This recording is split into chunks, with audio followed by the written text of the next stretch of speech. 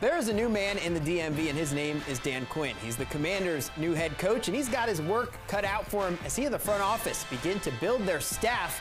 We'll take a closer look at what it might look like. And the hottest name in sports, Caitlin Clark, will be in College Park, Maryland this weekend, facing the Terps in front of a sellout crowd. We'll look ahead to Saturday's big game. Plus, it's Friday night, so who's ready for some high school hoops? We've got all the action from several of the biggest games around the DMV. That and much more coming up right now on Game Night. The only 7-day-a-week sports show in the DMV. From DC News Now, this is Game Night. How you doing, man? You trying to talk to I see that. my uncle, I heard you. Oh, who your uncle? Yeah. You want to talk trash about? And look what happened. What? He scored on you that week 1 game. That is Aiden Diggs standing up to Sauce Gardner at the Pro Bowl in defense of his uncle Stephon Diggs. Everybody needs someone that'll defend them like a good nephew, right? I hope you guys would defend me like that, honestly. I think we would. One of the best corners in the league. You gotta love that. Welcome into Game Night. He's Jake Rom. She's Brandy Flores. I'm Alex Flum. Thank you so much for joining us. And yesterday was a busy day, so we're trying to take it all in now. Just over 24 hours ago, the Washington Commanders finally got their guy. New head coach Dan Quinn looks like he's already getting to work too. He was actually spotted at the East-West Shrine Bowl in Texas, and it's no secret that Quinn is a defensive-minded head coach. He spent his entire coaching career focused on defense, including many years as a defensive line coach. Earlier, I spoke with former Washington defensive end Andre Carter, who got his start in his career in San Francisco, where he was coached by Dan Quinn. Carter's rookie year also happened to be Quinn's first year as an assistant in the NFL. Kind of look at just Dan Quinn's, pedigree. I mean, obviously he had a great defensive line. I hate to say great defensive line with Dallas because those are our enemy. That's our enemy. But also, the times in Atlanta, but also the times in Seattle. He'll continue to build off that. He'll bring in the right guy for the job and slowly build from the ground up. Yeah, well, meanwhile, Dan Quinn already working to put together his coaching staff over the past 24 hours. One name has repeatedly come up in reports of potential Commanders defensive coordinator candidates. That man is the Cowboys defensive passing game coordinator and secondary coach, Joe Whitt Jr., who spent the 2020 season with Atlanta when Quinn was the head coach there, and then followed him to Dallas when Quinn was hired as the Cowboys defensive coordinator. Whitt followed as for the Commanders' pending offensive coordinator hire. It looks like one reported candidate will not be coming to Washington, to most people's dismay in the DMV, as the New Orleans Saints are planning to make 49ers passing game specialist Clint Kubiak their new OC. And with the Niners playing against the Kansas City Chiefs in the Super Bowl in 9 days, a deal cannot be finalized before that date. So in just a few minutes, we're going to chat with Craig Hoffman from the Team 980 as we dive deeper into the Commanders' looming OC hire. All right, heading into the last weekend, the Baltimore Ravens had their sights set on winning the AFC Championship and advancing to Super Bowl 58 in Las Vegas, but instead they find themselves reflecting on what could have been as Coach Harbaugh held his season-ending press conference earlier today. In many ways, the Ravens had a pretty historic season, especially on the defensive side of the ball, which proved dominant for most of the year. As for the offense, quarterback Lamar Jackson played pretty well enough to become a favorite to win NFL MVP this season, and the team as a whole earning the AFC's top seed. But those accomplishments were overshadowed by a 17-10 loss to the Kansas City Chiefs last Sunday at home. Coach Harbaugh says despite the disappointing finish, there's a lot to look forward to heading into next season. We all should be excited about where we're going, and what's in front of us and what we're building here. And then we're challenged by the things we got to overcome. There's always things that you lose and you've got to make up for and find a way to even improve on. We did a great job of that last year. I hope we can do even better this year.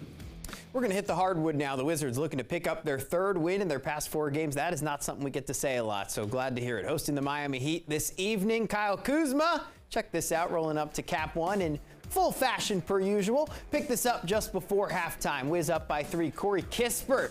He's going to open the doors to the bank. It's open. Knocks down the tray. Fast forward to the 4th. Down 12 with 4 minutes to go. Jordan Poole. He's going to steal it. Up ahead to Kispert. And Corey's taking this one to the hoop for the slam. giving Washington a spark, but the Wizards, they're unable to ignite a comeback against the Heat. You get it? They fall by a score of 110-102. Kispert coming off the bench to lead all scorers with 26 points. Good game for him, adding 4 rebounds and 2 assists. Over to hockey, the 2024 NHL All-Star Weekend is here, and the Washington Capitals are being represented by their lone All-Star selection, Tom Wilson. This is Wilson's second All-Star Game appearance. He had the fastest goal in the history of the All-Star Game back in 2022. He scored just 13 seconds into the 3-on-3 tournament, and this year's event has a special meaning for Wilson as he returns to his hometown of Toronto for the weekend.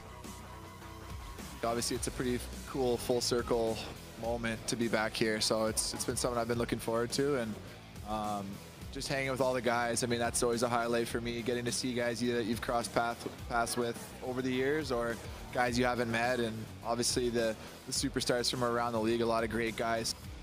As we get closer to the NFL draft, Maryland quarterback Taulia Tagovailoa looking to improve his draft stock. Taulia looking pretty good in last night's East-West Shrine Bowl, the Big Ten passing record holder, completing 9 of 14 passes for over 150 yards, including 1 highlight deep pass. Also rushed in another score in this one.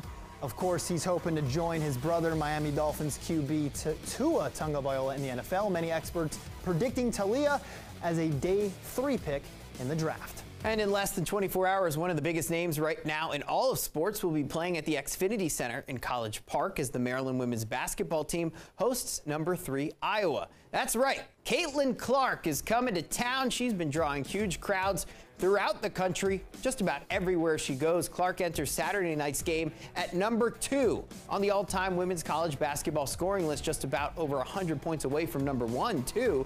And the Terps, they'll be tasked with trying to slow her down. We beat UConn last year here, and I don't know, I think it was close to a sellout, but the energy is electric when you have an environment like us with the best 6 fans in the country, and to have fans like ours, that's going to be that extra boost that you need in a 40-minute game. All right, so Caitlin Clark coming to town. I know we're all excited to see her here. I mean, just how cool is it that she's going through all these places, packed houses, everybody's trying to get autographs. I mean, they told me, Maryland said, that it's been sold out since December, this game. Yeah, and just to get an overview for everyone, how many seats is that? That's 17,950 tickets sold. That is incredible. Wow. And Caitlin Clark has been all over the country, not just in Iowa. She almost sold out where the Hornets play, which is the Spectrum Center, which is over 900 miles, almost 1,000 miles away from where Iowa City is in Iowa. So she is taking the world by storm, and it's all for that, seeing young girls look up to somebody doing something so spectacular, and it's truly inspiring. You know, I always watch First Take in the morning, and Stephen A. Smith always says that she is the girl version of Steph Curry. I won't even compare her to Steph Curry. Just compare her to herself, Caitlin Clark, and what she's been able to accomplish. Unfortunately, it would be nice to see her break the all-time NCAA career point scoring thing here this weekend. Unfortunately, I think she's 100 points away, so unless she goes Wilt Chamberlain, it's not going to happen. We know the Maryland women's basketball team has been struggling. Opportunity to pull off an enormous upset on Saturday. Of course, we'll have the coverage of that tomorrow. Well, coming up on the show now, though, we've got a full slate of high school basketball from across the DMV. Those highlights coming up next on Game Night.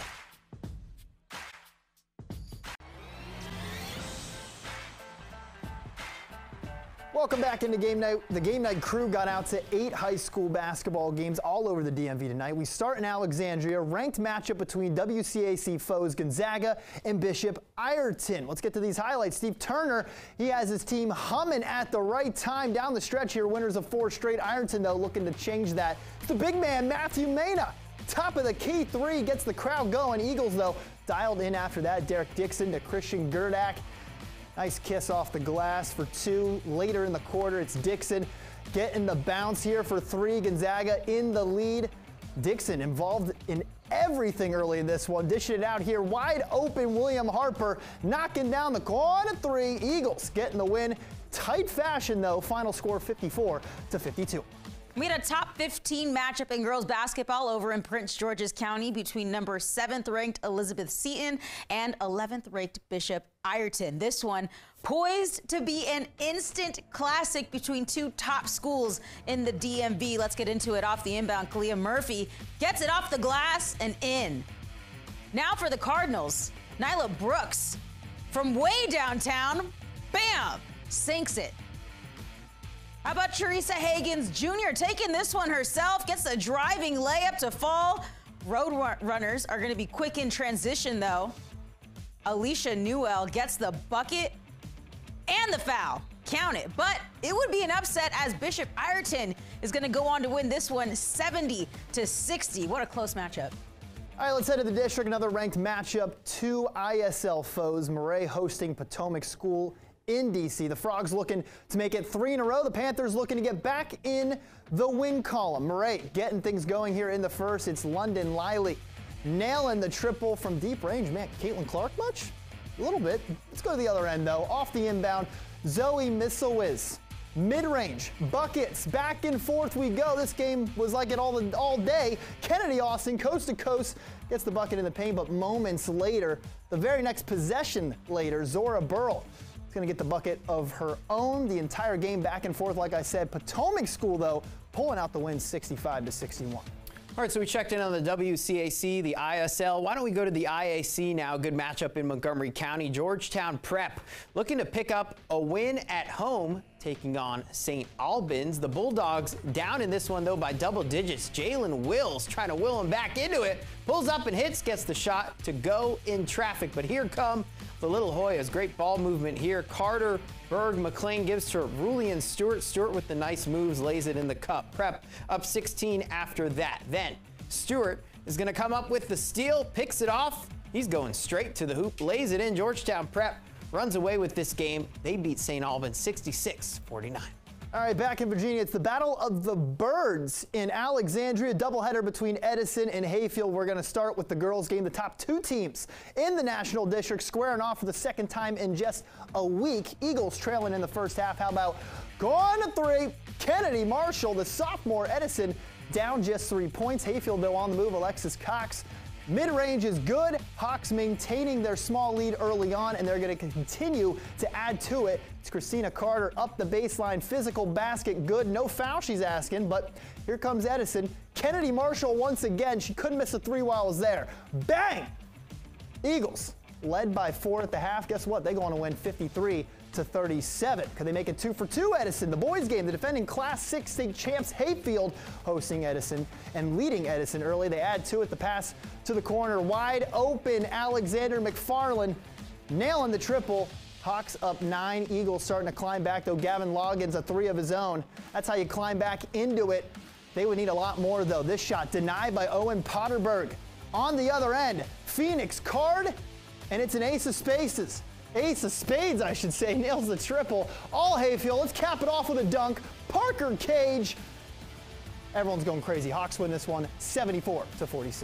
All right, let's head back into Maryland. We're checking in on a good rivalry matchup in Montgomery County. Wooten putting together a solid season, visiting Churchill tonight in Potomac. And Bulldog student section representing as usual. Pick this up first half. Melky Jonah steps back, knocks down the deep 2. Close game in the second quarter. We're going to go down to the other end. It's Wooten swinging that ball over to the right. Taj Smith hits the 3. That's good. Then still in the first half, Chuma Achafusi is going to give it, get it back. He's going to convert the bucket down low. Wooten, though, coming away with the win in this one. They beat Churchill 64-55. Over to Prince George's County for a girls basketball matchup between number 19th ranked C.H. Flowers and Suitland. At the half, Suitland trailed 27-17 off the inbound. Jaguars were going to get to London Miller, who puts it in for 2. Then how about this? Ava Redmond gets the offensive rebound and hits the mid-range jumper. Right place, right time. Jaguars are rolling. Suitland on offense now. Zoriana de la Cruz finding room, hits her shot. Redmond makes this one from the top of the key as Flowers will take the win as they remain undefeated on the season, beating Suitland 48-31. Impressive to stay undefeated, guys. And a great slate of basketball tonight, but I cannot wait for Caitlin Clark tomorrow. Still thinking about Caitlin Clark. A lot of players doing Caitlin Clark impressions tonight. Well, coming up on the show, Craig Hoffman from the Team 980 joins the show as he talks with Brandy about the Dan Quinn hire and who Quinn might pick as his offensive coordinator. That's next.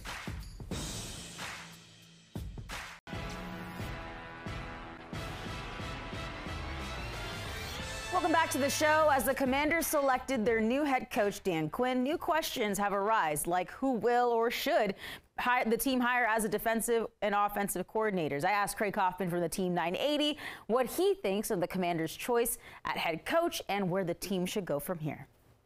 I think it's hard to be like, oh, it's great. But I think we're also reminded that there's no such thing as a home run coach hire. Like, you're either going to deal with someone who's never done the job before or with someone who has done it before and got fired. Like, there really isn't a third option. I guess rarely there is the guy, I guess the closest is even like an Andy Reid, who by the end of Philadelphia, they were ready to let him go, but he kind of ran his course there and just kind of needed a fresh start. And I think in some ways that's what you're hoping Dan Quinn is. Dan Quinn was a guy who had a lot of success in Atlanta and then didn't have as much success once some things changed, and they obviously had a pretty significant failing in the Super Bowl. But he's also a guy that was up 28-3 in the Super Bowl, and that's pretty good too. I like Dan a lot as a football coach. I think the structure here is way better than it was for him in Atlanta, and certainly what it's been for Rivera the last 4 years. And all of those things, I think, give this team a chance to be really good in the next, over the next 5 years as they build it up and hopefully are competitive sometime midway through that range. When it comes to picking a new OC, do you think they'll go with someone who has more experience or an up-and-coming younger coach on an offensive staff who may not be the OC somewhere else, but has potential to reach those heights and take a first-round, second-pick quarterback and develop them to be somebody really great? I think all options are on the table because Quinn is an experienced coach. Like, obviously, because he's experienced doesn't mean you can't hire someone else who has experience, but it does mean you have a little bit of room to bring on a younger coach. I also think that the staff needs to be kind of holistic, right? You need to have somewhere on staff, if you have let's say it's Clint Kubiak, the 36-year-old passing game coordinator who's next up in that position in San Francisco, the same position that gave us Bobby Slowick, the same position that gave us Mike McDaniels, who have gone on to obviously bigger and better things, head coach and offensive coordinator of the Dolphins and the Texans. You then bring in some kind of senior assistant who's done the OC stuff before, or can you pull Darrell Bevell from Miami to be your quarterbacks coach? Probably not same position, but someone like that who has the experience, and that needs to be on both sides of the ball. You want a mix of youth, new, innovative ideas, younger, challenging your way of thinking, and some people who maybe asked those questions when they were younger, found out the answers, and we can skip some of the experiments. Like, you need that balance on staff. And I'll say this, Brandy, I think Quinn, for some reason, is getting a lot of talk about his staff in a way that people seem to dismiss with other coaches. If they had hired Mike Macdonald or even Ben Johnson, those staffs would have been just as important as they are for Dan Quinn. It's really important who your staff is in the NFL, and if you want to know who the best teams are, figure out who the best coaching staffs are. And so, yeah, this stuff is super important. I'm not trying to diminish it, but it is... it's just as important for Dan as it is for anyone else. And luckily, I think he really understands that, because when he let his staff slip and took a couple of risks in Atlanta, things went sideways for him and ultimately resulted in him getting fired. He is Craig Hoffman. You can catch him on The Hoffman Show every Monday through Friday from 4 to 7 p.m. over on the Team 980. All right, for once, I think I kind of agree with Craig Hoffman on all of his topics that he talked about, but mostly the OC thing. A young, talented guy. Think of Dan Quinn, what he had in Atlanta. Kyle Shanahan, look where he went. Not saying everyone hits like Kyle Shanahan will. I think someone like, unfortunately, Clint Kubiak, but he won't be here probably. But someone young like that can take a chance on, that could really go well with a quarterback that they take in number 2. I agree with him too. And I've said this many times. The point is, the NFL is all about the situation that you're in. So if you have a good owner, a good GM, a good head coach, a good roster, a good staff, you're going to win. So we'll just have to see what they put together. But if they go up 28-3 in the game, I say just start running the ball. All right, maybe score one more time and then kick a field goal. Just get past that 28. Anyway, coming up on the show, we're going to see if Brandy can pull off a win tonight, hopefully. Maybe Jake will have a chance. We're going to quiz them on. We tied last time. Billboard Top Music. Oh, okay. The last several years. That's coming up next.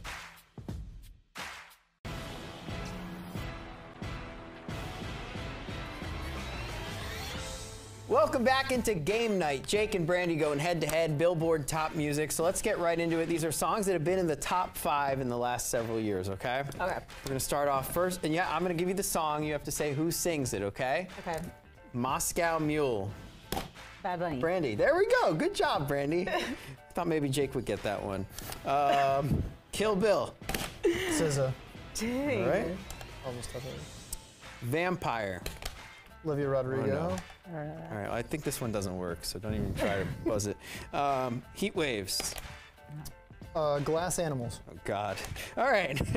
Shivers. Ed Sheeran. Why are you getting mad at me?